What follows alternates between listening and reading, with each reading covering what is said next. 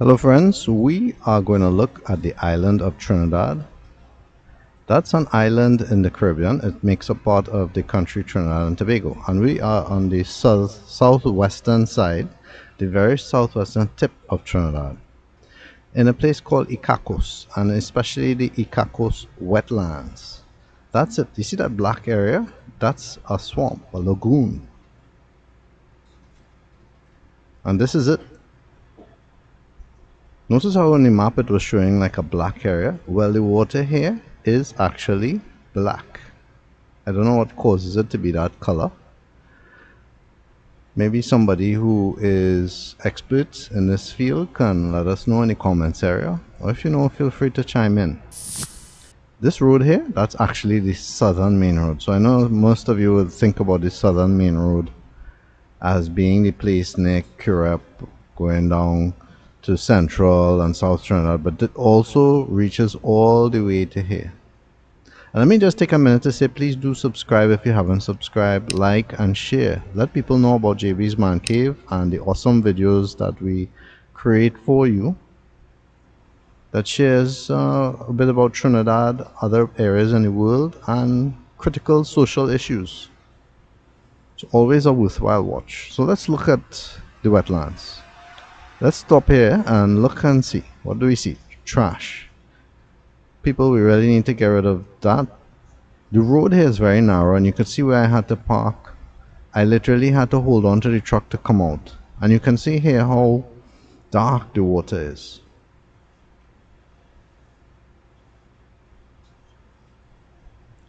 Now as I cross the road, I'll give you a better shot of the lagoons. It's separated by the road. And there isn't like a walk-in area. I mean, literally, if you come off the road, even a few inches, you land in water. So how this road is actually suspended or remaining whole, I don't know. Because literally on the edges of that road is water. Even though you're seeing green grass, below the grass is water. Now a lot of people have said they've seen caiman, crocodiles, alligators, what have you, a lot in the area. I didn't witness any, but you see this little grass area here? I heard a lot of stuff moving around. And it was kind of creepy, to be honest, because if anything there is watching you, be it snake, caiman, or whatever, they can leap. So while you're walking around this area, just be careful. I don't know if you can pick it up. Probably you will if you have a very large screen TV. I know some of you like to watch this on your very big screens. Well, anyway, if you can, you will see thousands of coconut trees in the background. There are a lot of plantations here, and we're going to look at it more. Or if you have seen some of my videos of the area, you'll see more of it. This is the other side of the lagoon. And now we are going down the road a bit. We're still in the, more or less the wetlands area, but this is the part where there's dry land. And this for me was kind of iconic because growing up as a kid, when you come to the countryside, you would see things like this. Cattle moving, grazing. It's something that I hardly see. Even in the video I made going through Brazil, Trinidad, I hardly saw any cattle. Here I'm seeing a lot, and in videos to come in this road trip you'll see even more.